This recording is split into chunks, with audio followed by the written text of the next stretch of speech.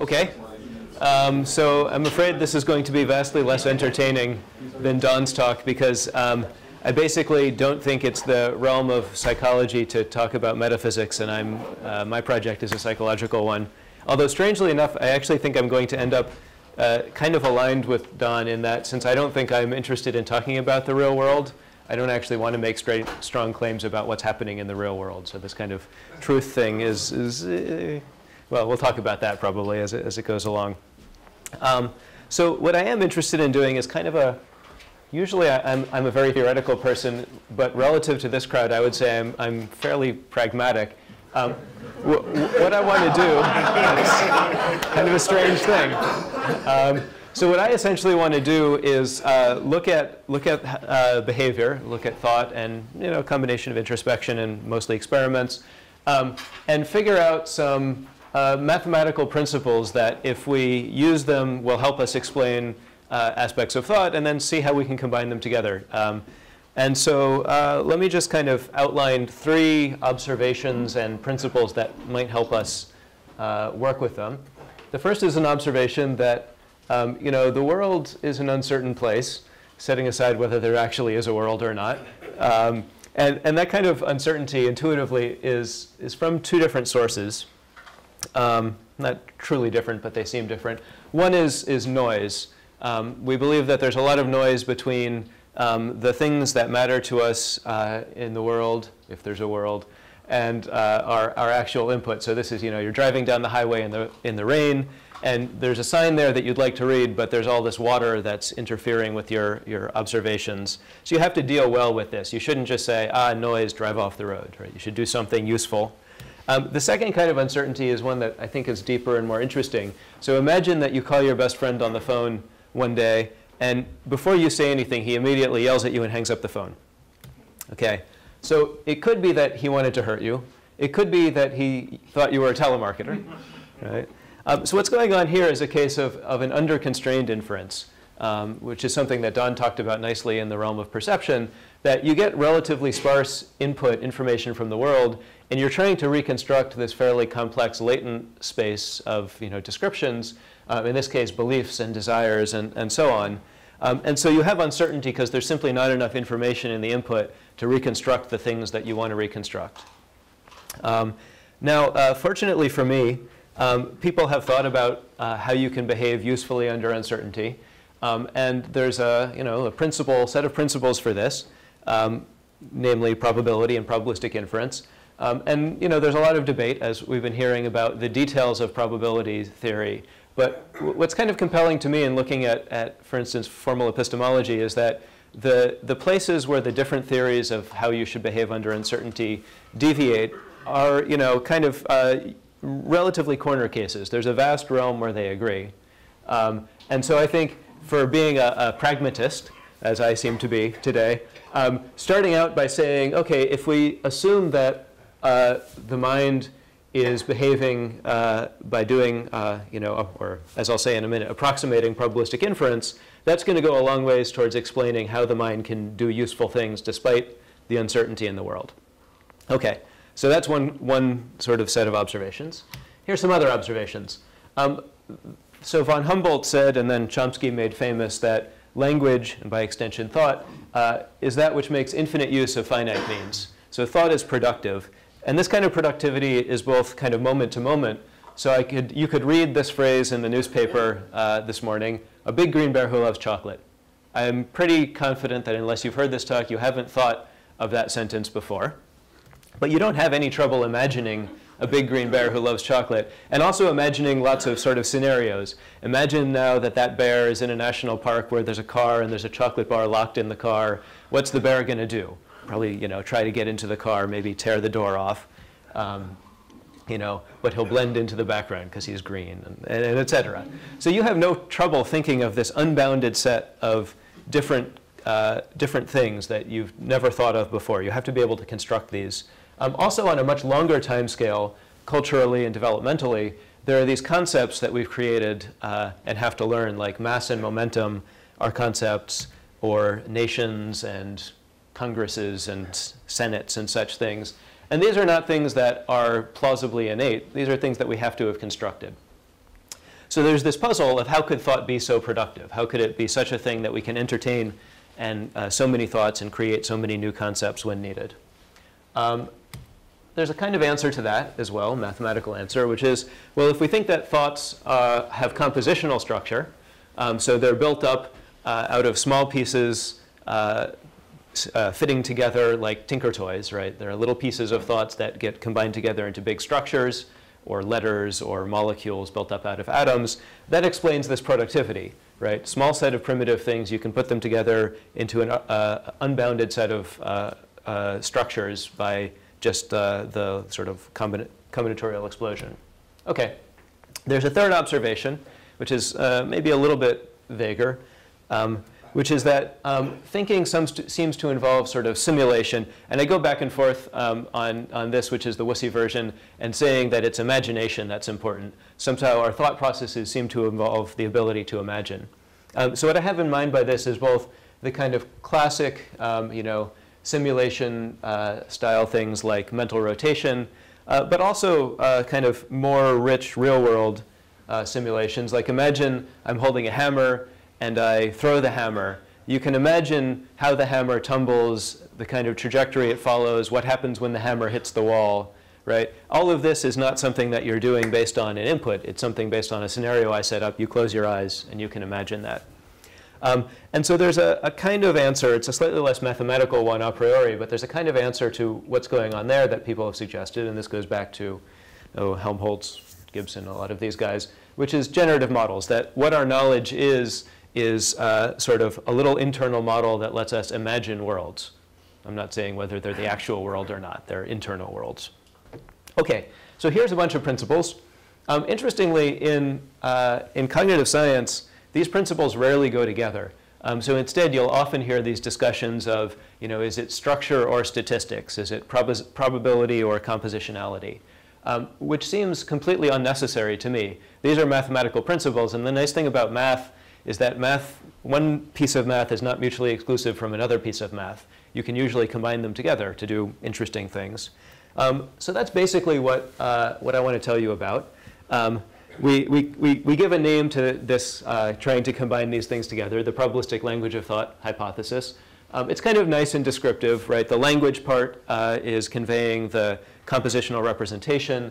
The probabilistic part is conveying that those representations are used probabilistically. It's also kind of nice and inflammatory because it reminds psychologists of Fodor, who drives them crazy, which is kind of fun.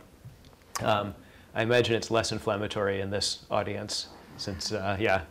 OK, so what's the probabilistic language of thought hypothesis? Well, the kind of informal theory version of it is this, that mental representations are actually compositional. What those representations mean is probabilistic, usually used to encode generative knowledge. And because of this, the latter parts, those mental representations support thinking and learning by probabilistic inference, that you can describe at some level our reasoning processes, our reasoning competencies as probabilistic inferences. OK, you should be holding onto your wallets here, because this is pretty vague.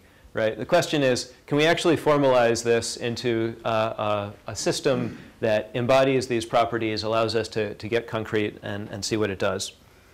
So that's going to be the first thing I want to show you. I'm first going to talk about the stochastic lambda calculus, which brings together compositionality and probability in a nice way. I'm then going to kind of illustrate with sort of a toy example of reasoning with concepts using this language. I'm going to talk about intuitive psychology, theory of mind. Hopefully, if I have time, I'll talk about natural language pragmatics. And then I'm going to push down and talk about the actual possible algorithms and how the process of inference could unfold. OK, so let me start with something that is kind of common ground for many of us, probably, namely Bayes nets. So Bayes nets are a nice way of representing probabilities. So it's something like a graph here. And you take this graph, and then you have to fill in the conditional probability tables. So things like saying, hey, coughing has a different probability depending on its parents, flu and TB. What's nice about Bayes nets is that they give you kind of a notion of mental models of causal processes that give rise to observations. No claim about realism, just that internally you have this. I'm going to stop saying this no claim ever about realism.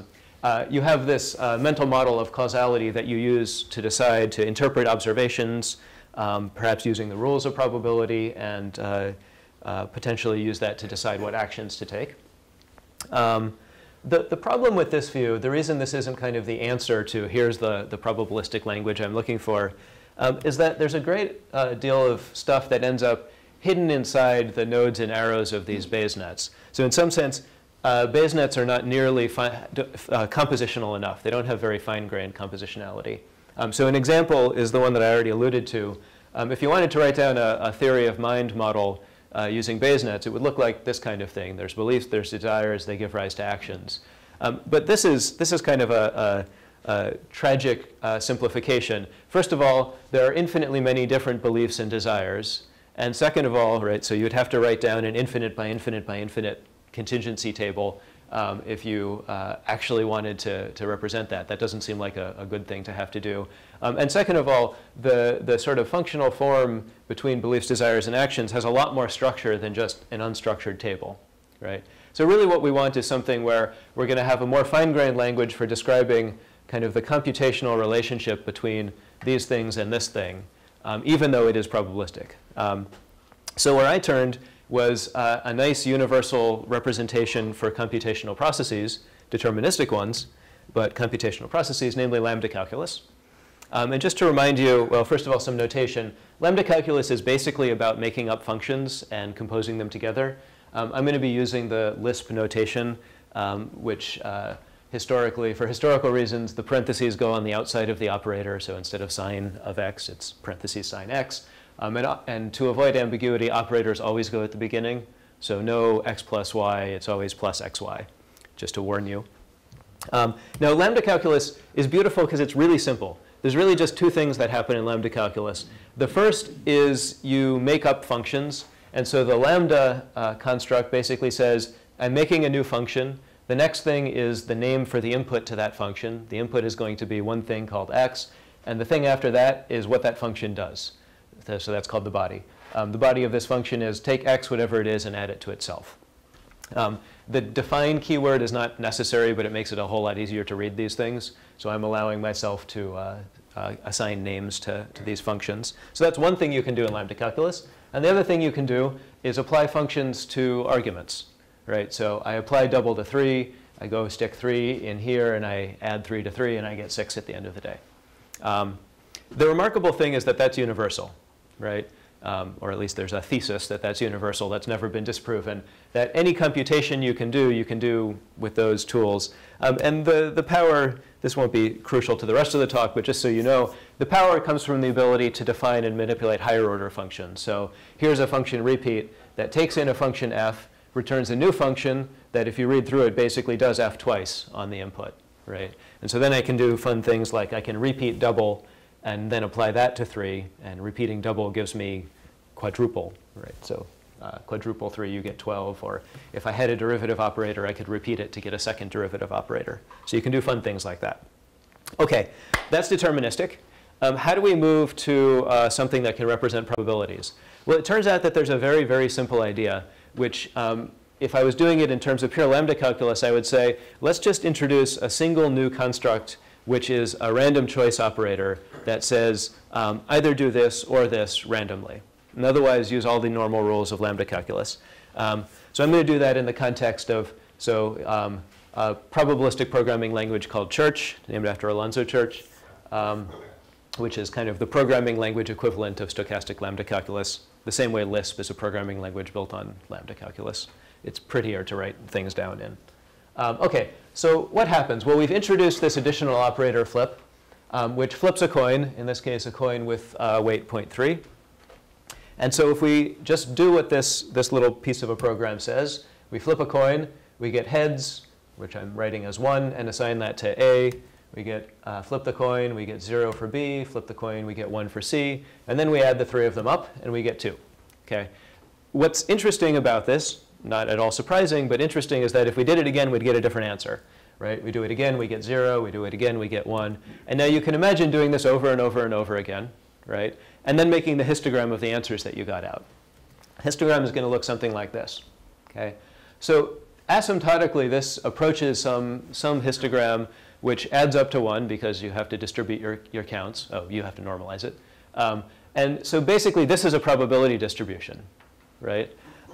And over here, you could imagine figuring out the mathematical form that says, what's the probability of 1, and so on. And so then you get the sort of standard probability notation, something like that, right? What's interesting here is that over there, we have basically a set of instructions for sampling a random value. And I've just basically kind of informally convinced you that that induces a probability distribution, right? So on the left, we have what I like to think of as the sampling semantics. And on the right, we have this distribution semantics. And it turns out that those are actually equivalent in the sense that well, with a halting restriction, any program in that stochastic lambda calculus or in Church induces a distribution on return values. But more interestingly, the converse is true as well, that any computable distribution can be represented non-uniquely by a Church expression, right? So that's really cool because what that says, those are equivalent. And so that says if we want to work with probabilities, we can actually always work over there actually with these sampling procedures. We don't ever have to think directly about the probability mathematics if we don't want to. And why is that useful? Well, it's because in the sampling semantics, composition is incredibly straightforward. Composition is ordinary function composition. You have two functions, random functions. You run the first one and get a particular output because it samples an output. And then you just stick that into the second one and run that one and get another particular output, right? The equivalent thing over here basically involves a big integral, a marginalization.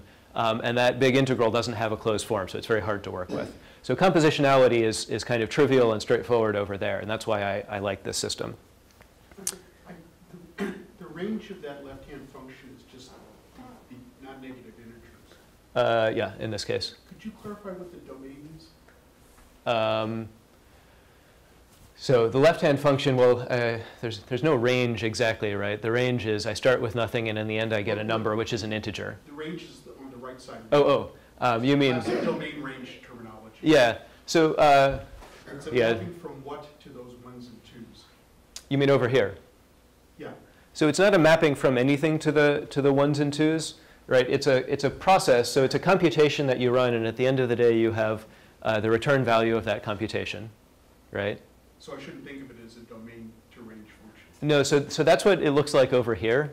And the point is that over there, there's sort of this different view, equivalent view of the semantics, where you should really think of it as a random computation you run that there's a type to the output, right? So there's a domain, but not a range in the same sense. So the parentheses mean something different. The parentheses mean something different, yeah.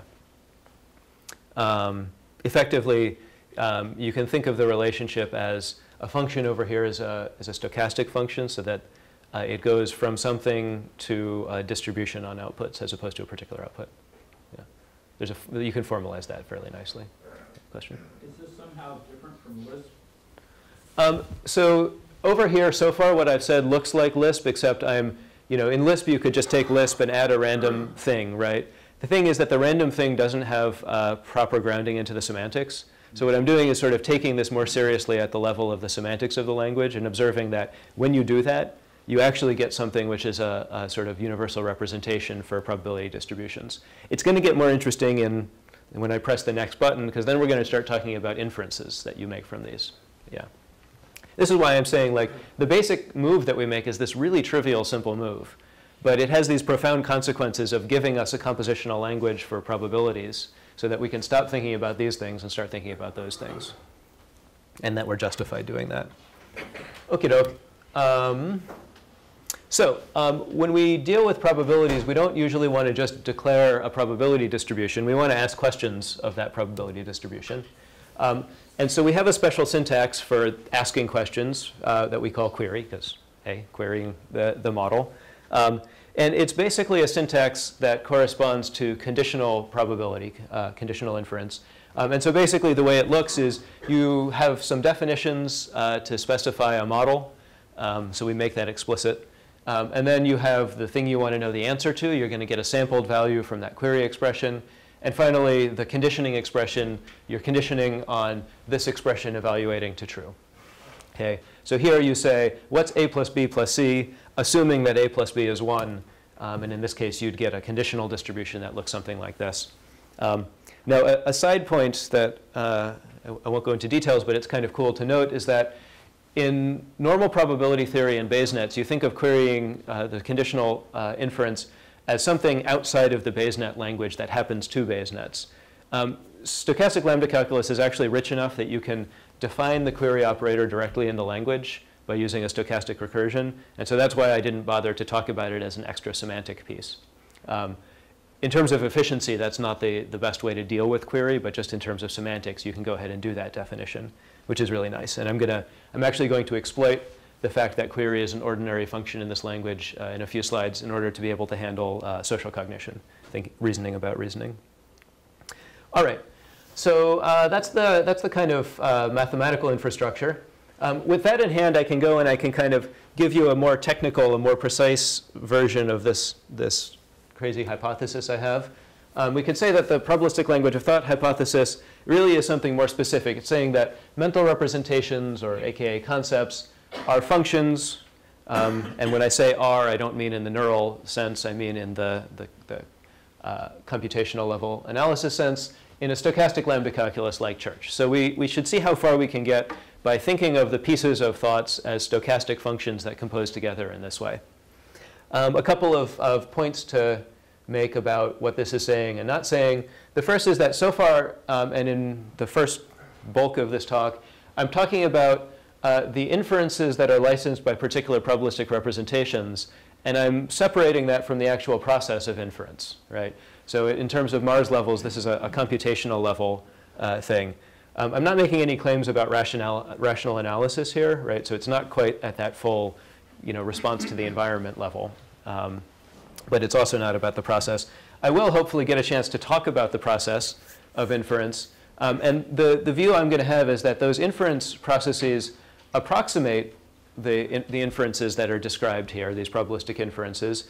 They sometimes do it well and sometimes do it badly. And critically, they do it under resource constraints. So right now, we're really interested in studying, kind of from an engineering probabilistic AI point of view, what happens when you do resource rational inference. And hopefully, I'll get a chance to talk about that towards the end.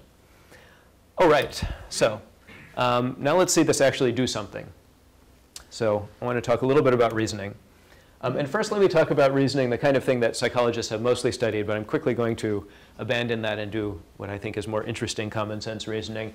So psychologists look at things like these syllogisms: all men are mortal, Socrates is a man, therefore Socrates is mortal, or most A's are B's, most B's are C's, therefore most A's are C's, or an even longer version of that. And the thing to note about this is that this seems true, this seems relatively true, this seems less true. Logically speaking, that's true, and these are both not true, right? And so the question is there a simple way to use the stochastic lambda calculus such that you recover the truth of this thing, but you also recover the fact that these two things feel sort of plausible, although differentially plausible? So the approach is basically you say, OK, there's this, I'm looking at this sort of case of mosts. There's these three predicates, each of which is basically just a random property of its input. This reasoning argument I just encode by saying I want to know whether most A's are C's, assuming that most A's are B's and most B's are C's. So I just translated it into this query syntax. And then to finish this, I have to tell you what most means. So I just make a little definition of most, which is the linguist's standard definition.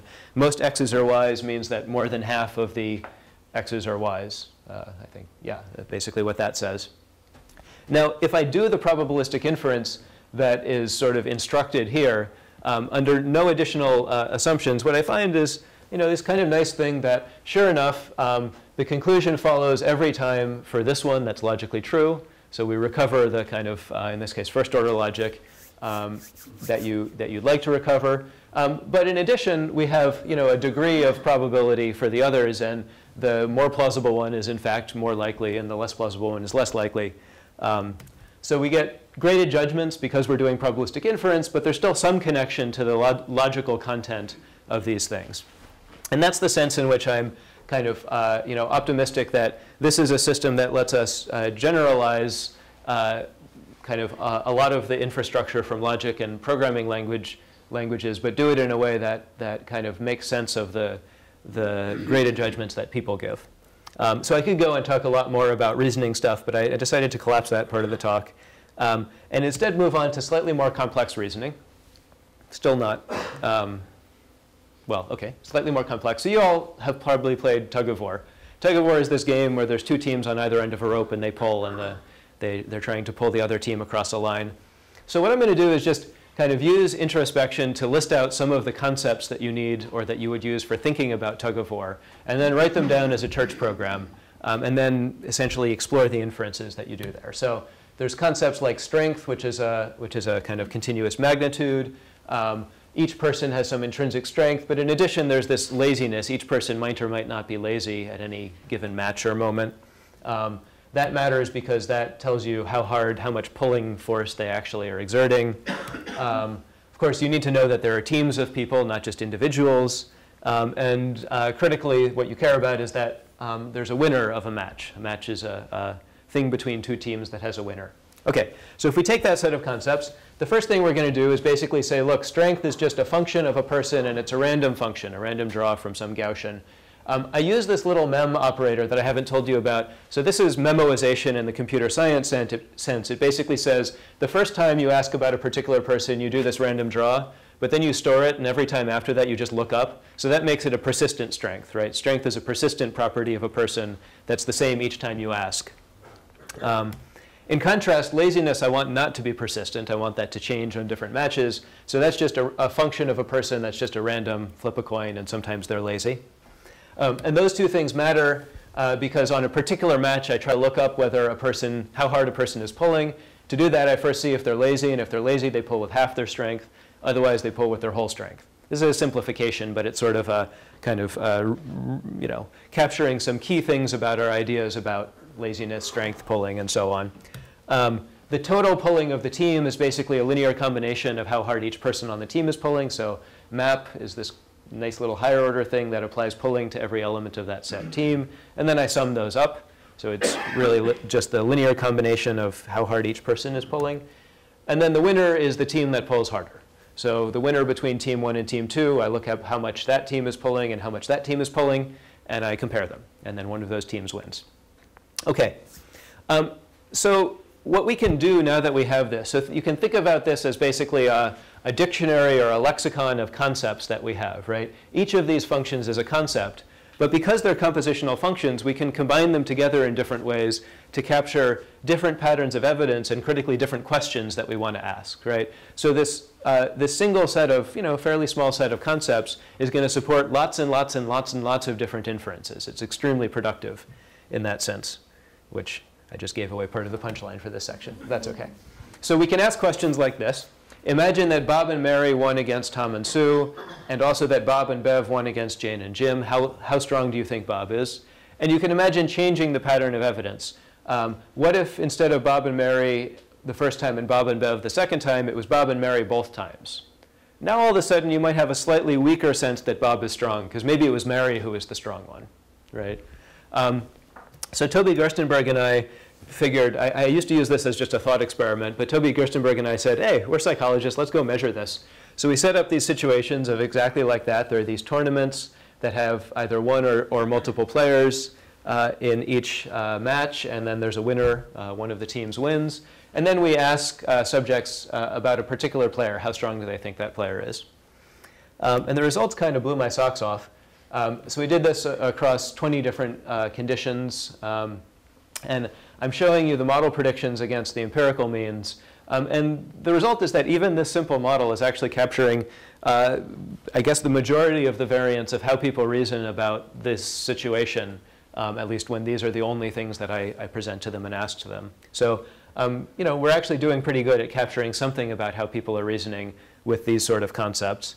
What's cool about this system is that you're not restricted to this kind of simple set language of just you observe the outcome of matches, right? There's lots of other things you can observe, and you're free to mix those however you want. So for instance, I could say, what if Bob and Mary beat Tom and Sue, and I happen to also know that Bob was being lazy, right? That changes my inferences about Bob's strength a lot, right?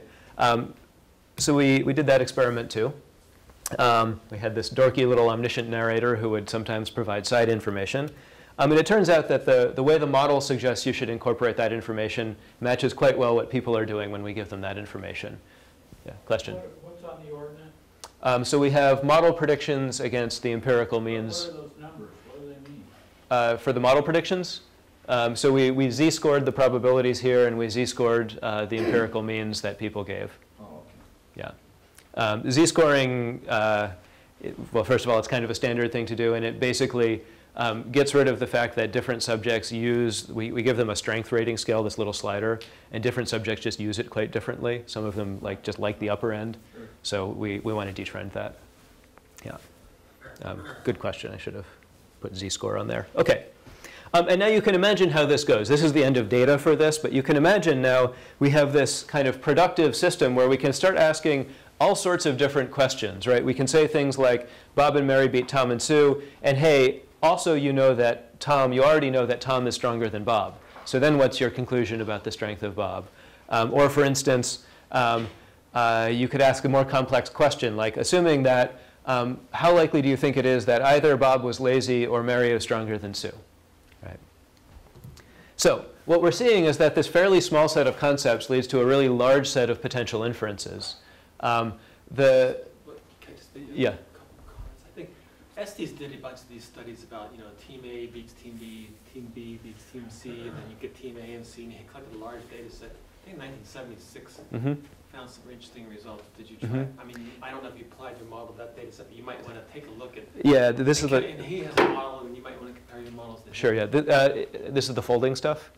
There's an Estes psych review paper on probability learning. I can't remember the exact title. Well, OK, I'll talk to you later and see if it's the same one I'm thinking of. The one I'm thinking of is different kind of data. It's about whole teams, right? So it doesn't have the sort of substructure of the players on the team. Yeah, it's just about whole teams. Yeah. So you could do the same thing. Yeah. We actually haven't applied it to that yet. Gluck and Bauer did a lot of interesting experiments looking at base rates on predicting prediction, and they had a simple connectionist model for predicting if. I don't know if you ever tried to. So part of what's interesting about this, as opposed to the connectionist model, is you'll notice that nowhere in the model specification did I say how many teams there were or who was on the teams or what players there were, right? So in some sense, the point I'm making here is a point about the productivity, that you have this simple compact specification that automatically tells you what to do if you would encounter new teams, new people, and things like that. You can write down, for a particular situation, you can write down a Bayesnet or a connectionist model that does that, but you don't know how to extend it, right? So this is kind of like the more abstract meta information that describes how you would want to construct the kind of specific inference for a specific situation that you encounter. But I agree, all of that is of course, relevant to the psychology here. Oh, by the way, a fun thing I learned a month or two ago, that model that I wrote down for estimating the strength of players, it turns out that Microsoft Research invented an almost identical model about 5 years ago that they call TrueSkill, which is actually in deployment in the Xbox unit, has been for 3 or 4 years at like massive scale, like thousands of players a day. They use it to estimate the strength of players so that they can match them up so that you get sort of good matches when you go play Xbox. So I think that's kind of an awesome convergence of things, and also it means that not only are they doing something which seems to work for them business-wise, it's actually how people estimate strength. Right? Yeah. OK, but what's the kind of point about this? Why am I saying all of this? Well, it's basically to illustrate that the compositionality that you get is enough to sort of say, hey, we have this kind of productive space, large space of inferences where we can compose the concepts together to ask various questions, flexibly expand to new people in the domain. But we also need to be doing this sort of in some probabilistic way in order to account for the gradedness of people's judgments. What I want to show you next is scaling up in just one kind of example domain of how this extends to to richer things. So we've looked at various things like agency and physics and language, or intuitive concepts of those things. And what I want to talk about is just agency, intuitive psychology. Okay. Good. So let's start with a thought experiment. So your friend Bob has a box, this box here. It's his favorite toy, though you've never seen it before. And one day he brings it in and puts it on his desk, and he presses the two buttons on the top, and the light goes on. So the question for you is a simple causal inference question. How do you think the box works? Could be that pressing button A makes the light go on, but not B. Could be that pressing button B does it. Could be that either A or B would be sufficient to make the light go on. It could be that you need to press both A and B together to make the light go on, or no relation. Now, usually I get very reliable results when I ask this, but I'm a little bit nervous in this crowd. How many, I mean, you guys don't even believe in the external world, so. You know? How many people think it's this causal structure? Can you choose more than one? No. Or yes, but you have to weight them. I'll give you 100 pennies and you can divide them up. That's how we did the experiment. How many people think this one? This one? The disjunction?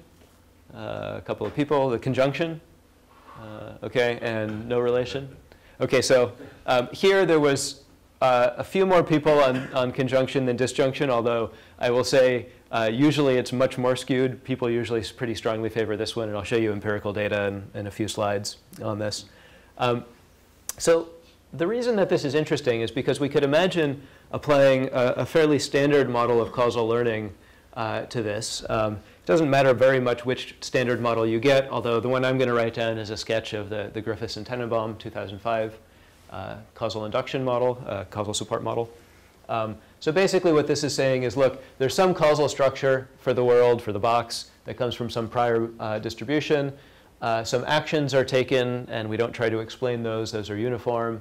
And then there's an outcome which comes from seeing what that world causal structure says, given the state the world is in and the action that was taken. And then what we're trying to do is infer the world causal structure under the assumption of our observations, that you press button A, press button B, and the light went on. Okay. So this is basically just a standard, it's a probabilistic version of a standard causal learning model. And it does what the kind of prescription should be from almost any causal theory of causal learning, which is you shouldn't draw any strong inferences here because it was confounded evidence, right? I pressed the two buttons at the same time, and then there was an effect, but I don't know. I can't determine what was the cause of the effect unless I deconfound. So I need to do another experiment. So Popper would be happy. So this predicts weak. There's a very slight boost for the disjunction here, basically because of the way the prior works in this case, but not due to anything about the evidence itself. So essentially flat inferences. This is a little bit puzzling given the experimental data, which I haven't actually shown you, but I will in a moment, which suggests that there's actually quite strong preference for A and B. And so we decided to go on the basis, basically, of debriefing from our first version of this experiment and see whether we could extend this model by taking into account the reason that Bob took those actions, right? So we're going to add a social cognition component to this causal learning model. To do that, we need to formalize the relationship between beliefs, desires, and actions. And essentially what we're going to do is to take a softmax rational action assumption about how people decide what to do. We can do that. There's a cool little thing, that the planning as inference transformation, that says, actually, we can encode that as an inference. And what this says is when somebody goes to decide what to do, given the causal model and the goal that they're trying to achieve, they're basically doing an inference, which is, what action should I take, assuming that my goal will be satisfied? So this says, see what's going to happen to the world given I take that action, see whether my goal is satisfied, condition on that. Okay? There's a little bit of math to do, but it turns out that that's equivalent to a softmax or Boltzmann policy rational action. So it's proportional to e to the expected utility, where utility is just whether or not the goal is satisfied. Okay, so what's neat, so first of all, let me point out something that's probably kind of slipping by here, which is that I'm doing a conditional inference, right, embedded inside a stochastic function, right? That's something that wouldn't make any sense if query weren't an ordinary stochastic function, if it were a thing that you had to do to an entire model.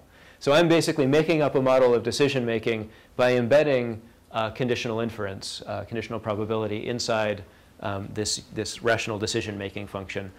What's cool about that is that now I can go take this decision-making function and compose it together with other things and then do bigger inferences that are over that. So in particular, what I'm going to do is I'm first going to say, let's modify this causal learning model by assuming that the actions are not just from who knows where, but they actually come from Bob deciding what to do. And then I'm going to make one other assumption, which is that Bob actually knows how the box works. I told you it was his favorite toy, so this was pretty plausible when I talked to you guys. You can, of course, experimentally manipulate that. But for now, I'm assuming that the causal structure that Bob believes in is actually the causal structure of the box, of the world. OK, and now I can do a joint inference over this whole thing. And I can ask, OK, given the evidence, what's the most plausible causal structure? Or what's the distribution over causal structures? And what I find is this. It's a very different inference, right? It says that actually, from that evidence, you're reasonably justified in thinking that it's the conjunctive causal structure.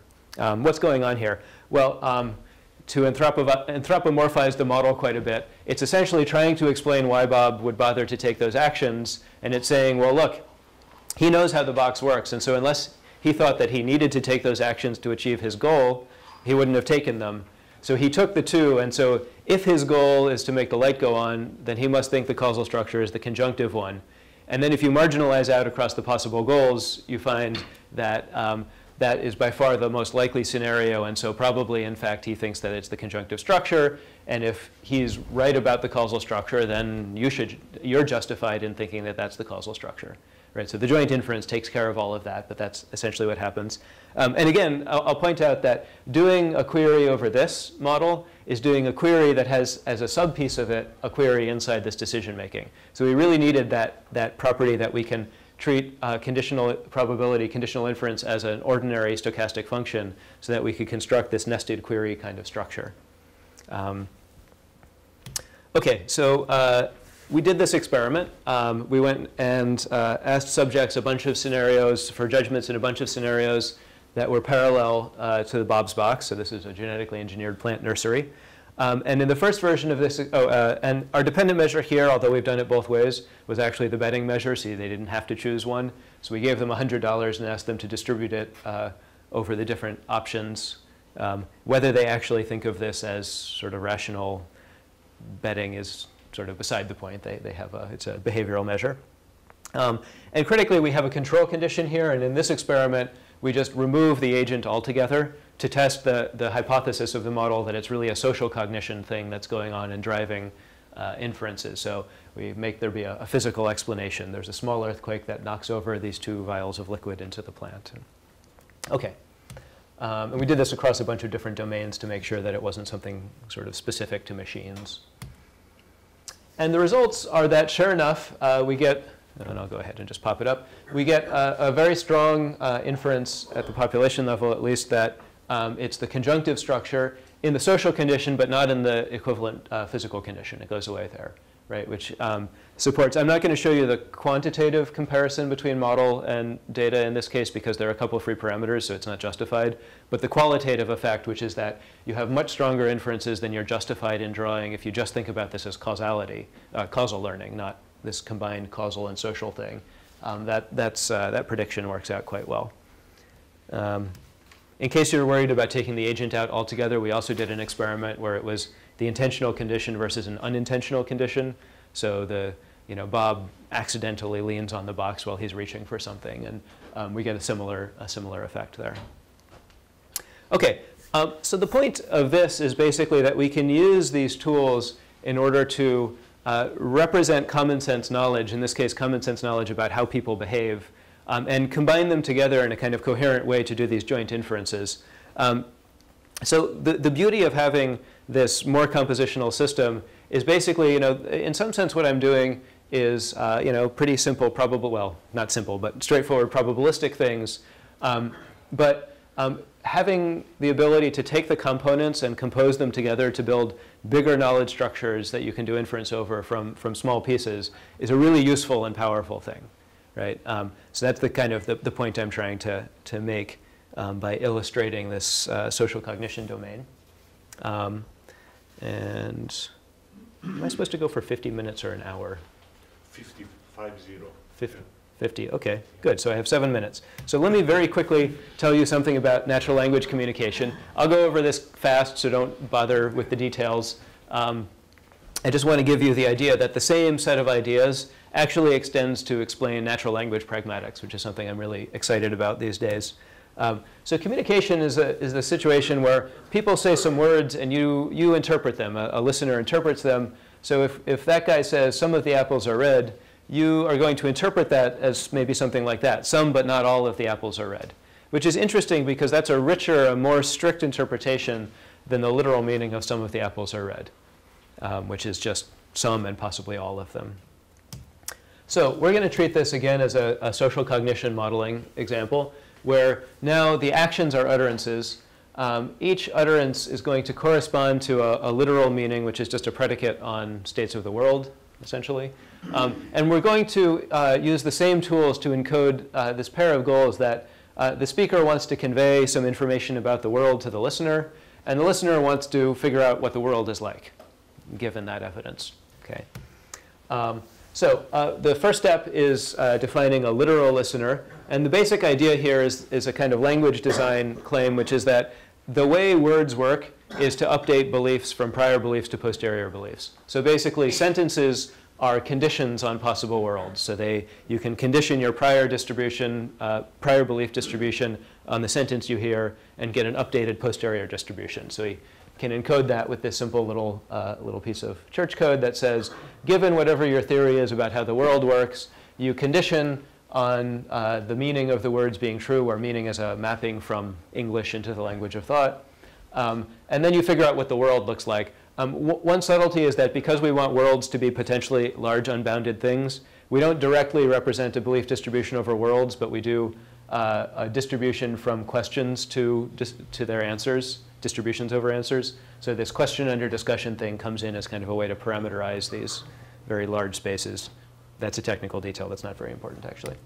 So the next step is to say, OK, if a speaker is trying to choose sort of approximately rationally the thing to say, given that they want the listener to come up with the right inference, you can represent this as the speaker tries to infer what words to say, assuming that when the literal listener hears those words, they'll come up with the desired value about the question that we're talking about, the question under discussion. So this is just saying, speaker, say what you need to say in order to get the listener, the literal listener, to have the right beliefs. Okay? We can sort of keep going on this route, and we can say, well, but then there's this reflective listener who knows that about speakers, right? And the reflective listener basically is doing the thing where they say, OK, I want to know what the world is like. What's the value for the question under discussion? Assuming that if the speaker were trying to communicate that value, they would have said those words. Okay.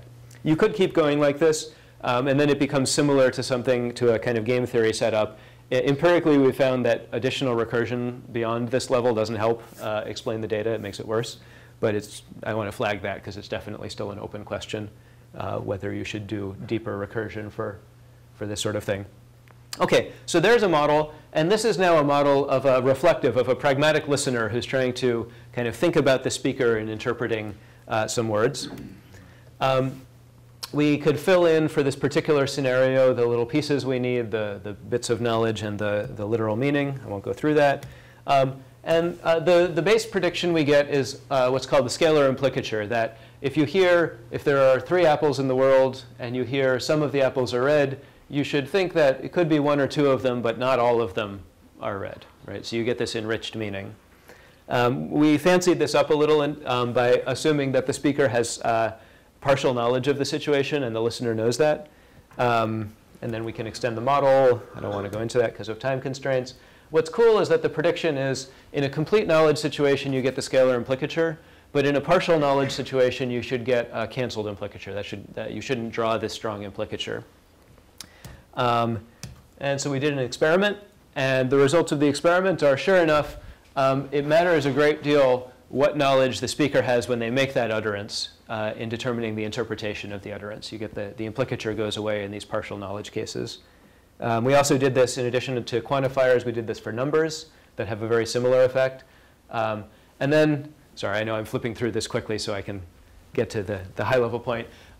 We can fit the model to this data Because we measured a bunch of information about subjective priors and such per individual, we end up with a model that only has 2 parameters for the whole data set, both experiments. And it turns out that after fitting those 2 parameters, we get a very good correlation. So this kind of quantitative, I'm reasoning about you, reasoning about me model is actually quite good at explaining the quantitative details of people's language understanding in this sort of situation.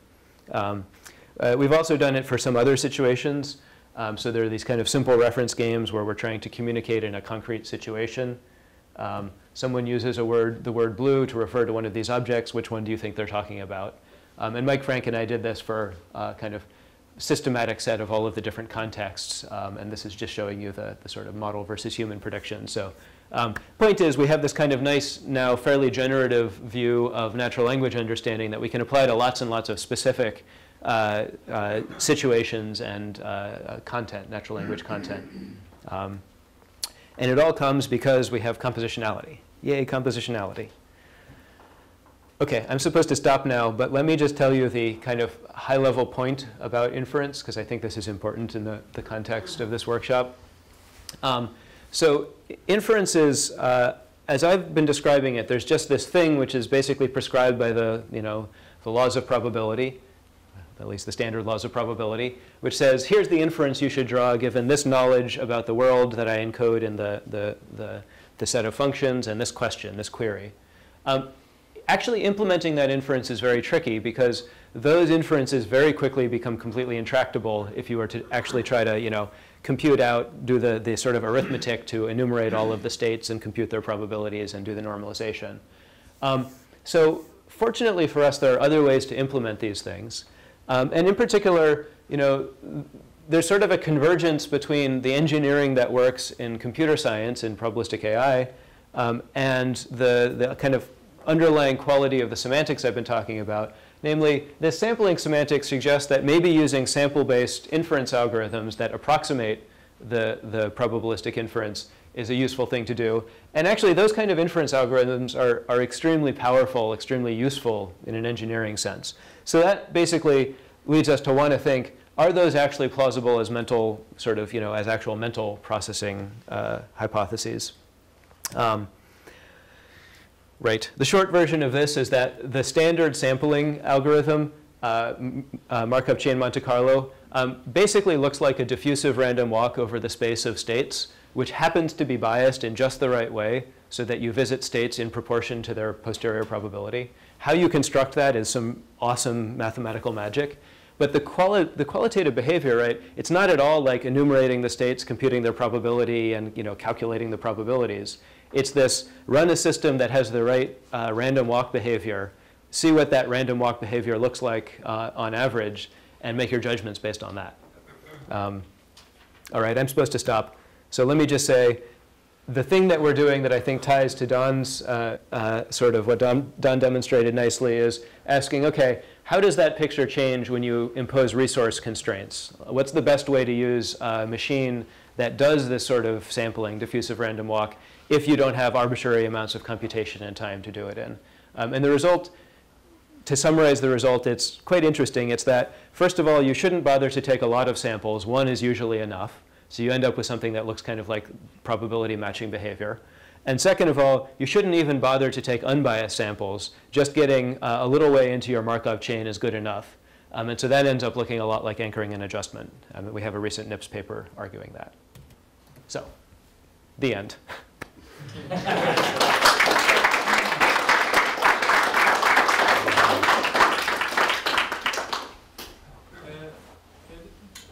This is very interesting, but I wonder, the step, what wasn't clear to me is the step from the natural language to coding in the natural language and the computation, so in church language basically, that's something that the experimenter has to do. So you mean the mapping from the surface form of English to the, what I said was the language of thought? Yeah, like in an experiment, you would have an English mind. Yeah. So I went past this because I didn't have time.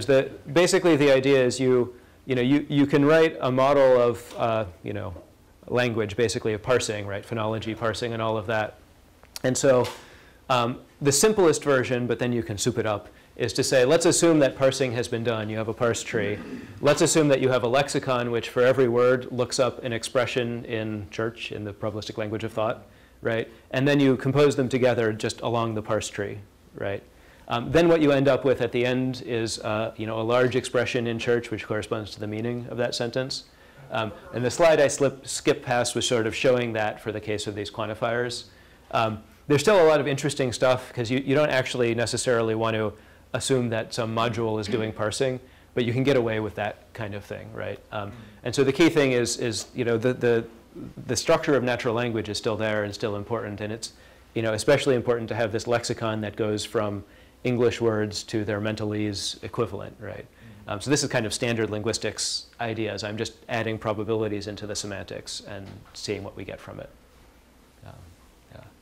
Within your scheme, do people interpret some apples are red and not all apples are green as equivalent? I think the answer is no, but I shouldn't say that confidently until I sit down and think it through.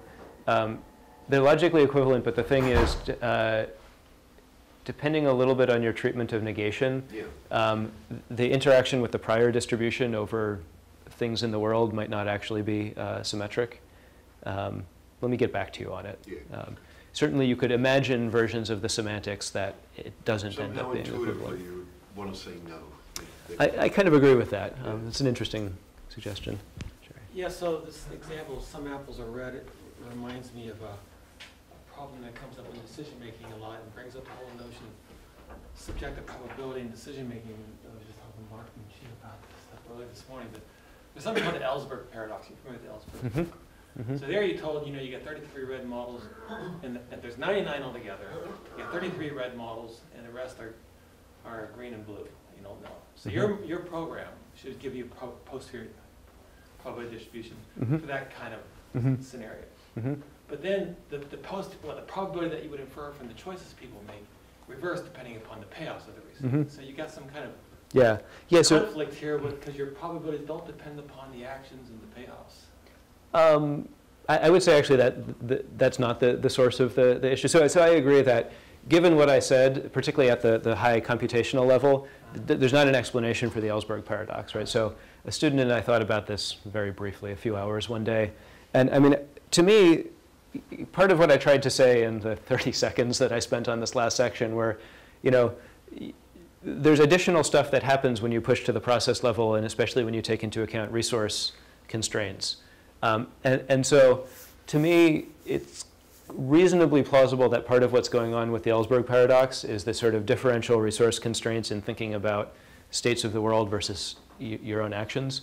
I have nothing to back that up, right? But I just want to say that, I think it's an interesting question, and I think maybe the most interesting question for me is whether the right sort of explanation is, in the Ellsberg paradox, we don't have the right conception of the utilities involved, or that we have the right conception of the ultimate utilities, but that due to resource constraints, the way that people carry out the computation differs.